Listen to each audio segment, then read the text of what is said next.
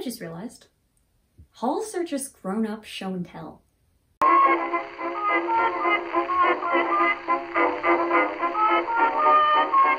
Hello, I'm Caitlin and welcome to My Tech Wardrobe. If you came here because the YouTube algorithm saw tech in my channel title and you thought you were gonna get tech videos, I mean, sorry, you won't, but stick around because we might have some fun things going on. Hauls.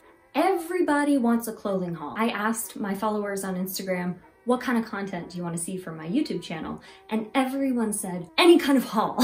So I think people really enjoy seeing other people's stuff and understanding why they purchased what they purchased. I grew up watching clothing hauls on YouTube all the time. I would see influencers sort of go to their favorite store and purchase literally hundreds of dollars of merchandise. I have tried to make a move away from that type of consumption of fashion recently. What I want to do today is sort of an anti-haul, but it's still a haul. I'm not the kind of person who will purchase like 6 things at one time from one store. I sort of choose things that I like based on color, cut, how I'm feeling that day, how I think I'm gonna integrate it into my wardrobe. I decided, well, why don't I do a haul on everything vintage or secondhand that I've purchased in the last, like, I don't know, maybe 1.5 years or so. I'm basically just gonna walk you through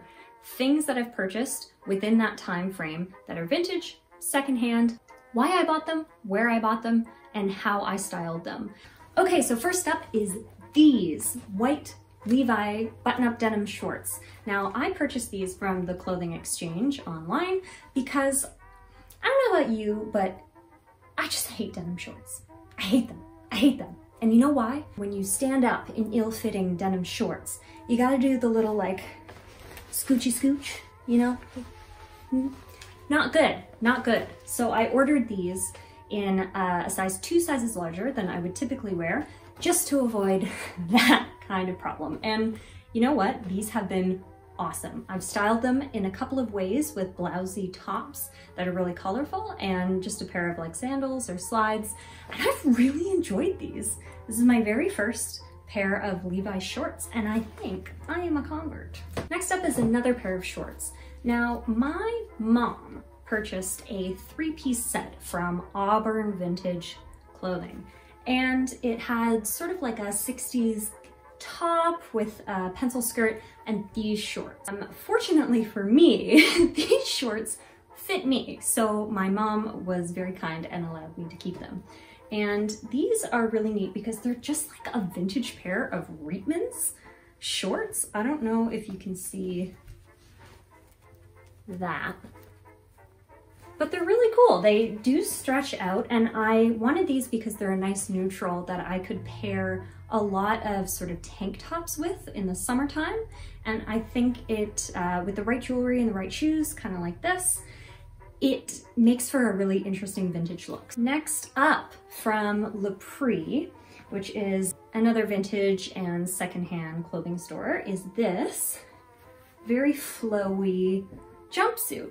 I have not styled this for Instagram yet, but I'm very excited to do so. The only issue with it that I have found is that I've been doing a lot of sitting during this time of social distancing, so the booty,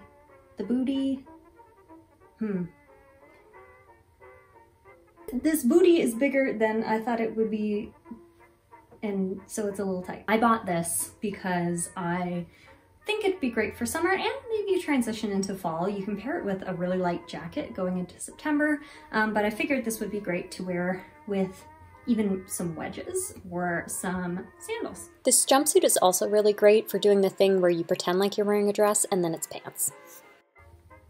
Short overalls! I have wanted a pair of these for a long time, but these are vintage Calvin Klein, so I would imagine they're probably early 2000s, 90s, and these fit really well. I've paired them with striped shirts, and sometimes I even just wear a little bralette underneath, and let me tell you, for the summer, when it's really stinking hot, these are great. This has been probably, I would say, my most worn piece all summer. This is a 1950s, probably homemade playsuit. And it's got one pocket. It's pretty cool. I wore it in my Archie video that hopefully you've already seen. And I just love it. I wear it in the summer all the time. I wanted to pair this either on its own or with a belt. So I've put a belt and a leather jacket on it before. I've worn it with sandals. I've worn it with platforms. It's a very versatile piece, even though it is very colorful. Next up is the shirts. First up, this knitted gray tank. Now, you might be thinking, Caitlin, a knitted gray tank for the summer. Won't that be too hot? Yes, it's kind of too hot.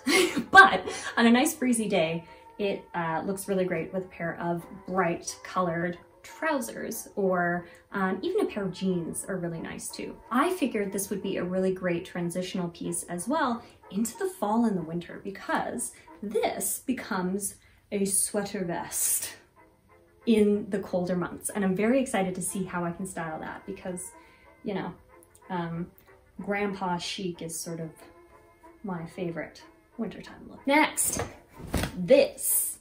So I call this my Lizzie McGuire blouse, and I'll explain why. So I got this for $5 at a vintage clothing market at some point last year. Everything's a blur now, time is an illusion. I wanted to wear it to work. So I would pair this with a pair of jeans or a nice pair of trousers.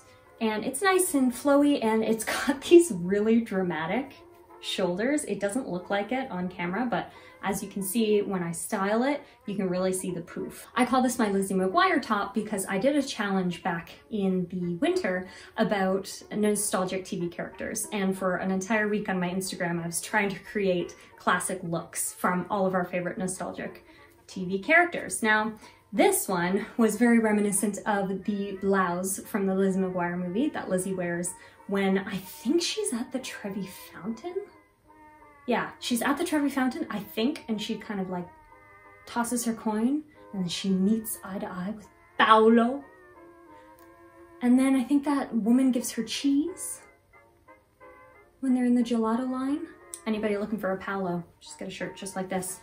And also go to Italy when, you know, we can all move again. Next, this very funky 80s or 90s button-up collared shirt from Studio Campina in Allura.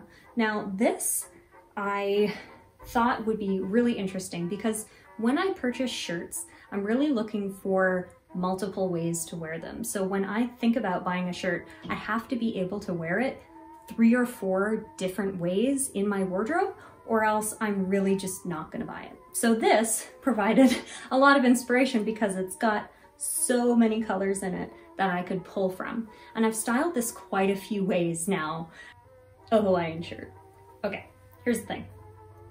I'm not even sure this is a Hawaiian shirt because all of these place names that you see on here actually look like they have nothing to do with Hawaii. I think it's more of the sort of Caribbean side of the world, but it looks like a Hawaiian shirt and it has a similar tropical feeling to it, and it's got a lot of colors. So this one is from White Tiger Vintage, and I saw this on the men's side of the store and I just thought, you know what? This is great for summertime. And at the time, I even styled it for work too with a pair of colorful trousers. And I think something like this is really nice for the summertime because you can just wear it any which way. I've worn it with pants, I've worn it with shorts, I've worn it with sunglasses. It's just an all-around winner. It is a summer shirt, but oh boy, what a summer shirt. Next, this silky beauty from La Osa in Stratford. I don't know if you can see it, but it's got these very minimal polka dots on it, which I just love. It's got a ruched collar, and I saw it in the store, and initially my thought was, whoa, hello neck plunge. This might be a little too much. But when you try it on, and I'll show you a picture here, it's actually very closed. It's just very drapey, and I didn't even need to pin it or anything. So this was a great basic and will, I think, be really nice for the fall. So I purchased this just this summer, and it's been a little bit too warm to wear it, but I cannot wait to style it with a pair of jeans and heels, or one of my suits. I think it'll just look really, really cool. I bought this shirt because I thought it was red. If you know me, you know that I'm just really not a fan of pink. I don't enjoy wearing pink. Ever since I was little, people would say, oh, you're a girl, you must love pink. And they would buy me sort of pink clothing or pink, I don't know, doll things. And I just rebelled against that, because why should I like pink just because I'm a girl? So for my whole life, I've sort of been against pink, but this shirt turned up and it was actually quite magenta. And you know what? I liked it. And I plan, and I've only styled this once with my white Levi shorts, but I think that I will keep trying to find ways to wear this with other colorful items that I have, but I have a feeling for fall, this will sort of lean into the jeans and sweater territory, but it might also be nice to have the collar come peeking out of a sweater in the fall. So stay tuned for that. But overall, even though it's not red, I do like it. Cotton collared shirt from Lapri. And I purchased this one because it's got, although it is, you know, it's not vintage. It's got a vintage silhouette, and then it's got a little tie here.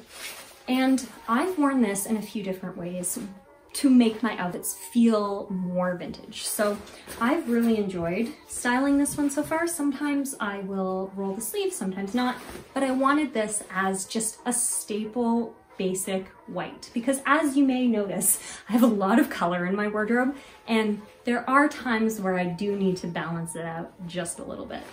And this is the ultimate 70s polyester duo. I got this again from the same clothing market that I got the Lizzie McGuire shirt from, and this is from Silver Birch Vintage. I don't know if I mentioned that when I talked about that shirt, but this set, so the blazer and the vest, were both $5. So I have styled this vest with the blazer. I've also styled it without. You can see sort of a 1920s-esque Carmen Sandiego look I was going for here, but I think it's just a really interesting peach color, and it brings a lot of brightness, I think, to the winter. So I wear this in the winter a lot with other moderately neutral colors, and I think it looks quite good. I really liked this set because you could wear it together or you could wear it apart, but it's just got really interesting details. So I don't know if you can see these buttons, but the buttons are what drew me to it. Next up, dresses and skirts. Number one is this beautiful red circle skirt from White Tiger Vintage. I love vintage because sometimes, if you're lucky, items come with the original tags, and I was able to get the original tags for this, I think 50s or 60s Everpleat skirt, and the pattern I was just drawn to right away. I don't have enough red in my wardrobe, and that's why I wanted it. I've paired this with vintage style sunglasses and shoes and a shirt, and I really, really like it, and it's nice and full. So I think I will be trying to wear this into September if I can. This beautiful, sparkly 60s A-line skirt. Now, I bought this for a panel discussion that I was going to be a panelist for way back in, I think, February. And this is also from Auburn Vintage, and it's a set. It's got these really beautiful little buttons, which are what drew me to it initially. But I just thought it would be interesting to do a two-piece set instead of a dress or a pair of pants or something, just to see what I could do with it. And I think what I could do as well is wear these pieces as separates. So I could wear this with a nice pair of jeans going into the fall, or I could wear this with some tights and heels, sort of like what I wore to the panel.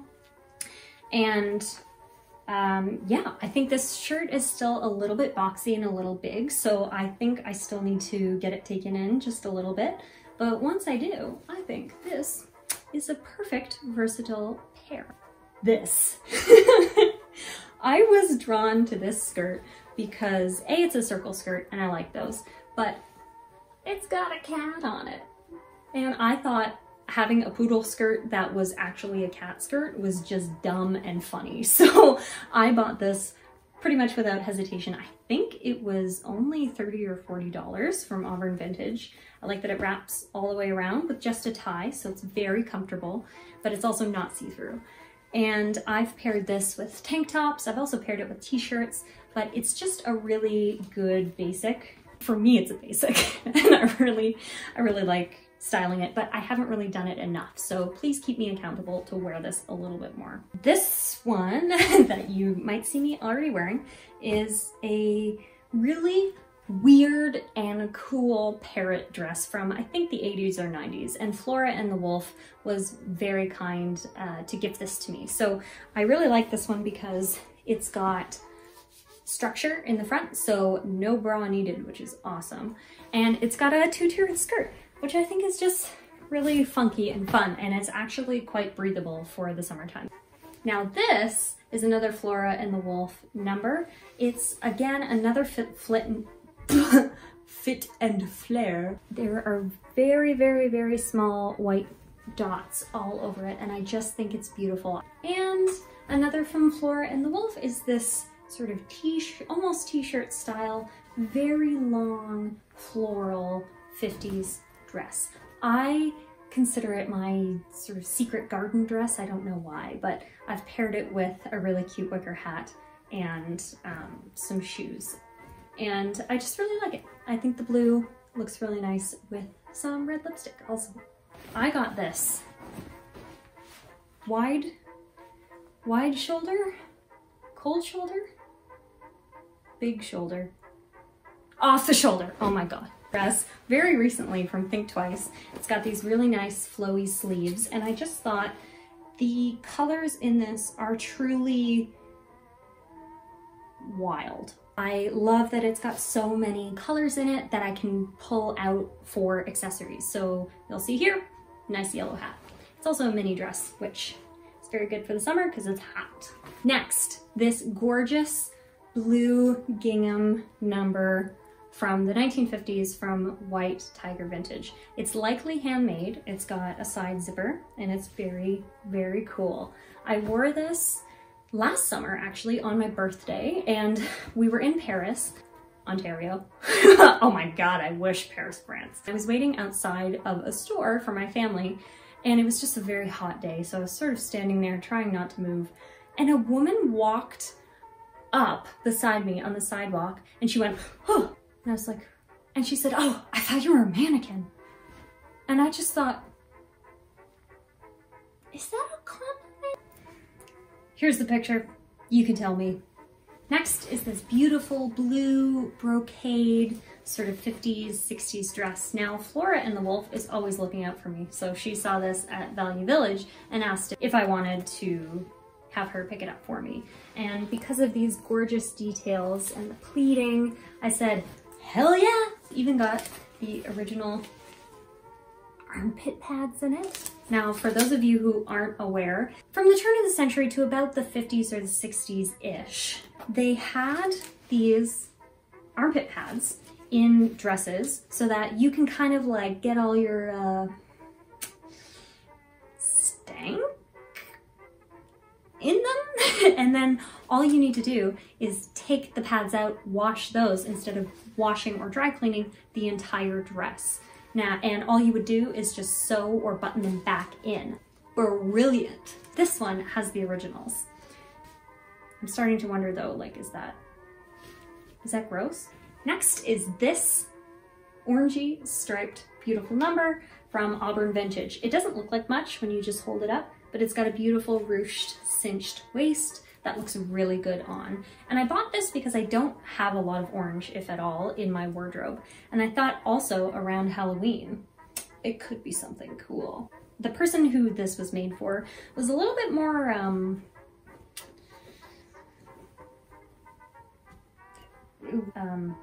booby than me. I usually pair it with some beige mules and just a nice wicker purse. Next, this beautiful Grecian 60s robin's egg blue dress from White Tiger Vintage. Now this was $40 and I just think it's great. It's got a full skirt. I was drawn to it because of the full skirt, but also the color. It looks really good with reds and pinks.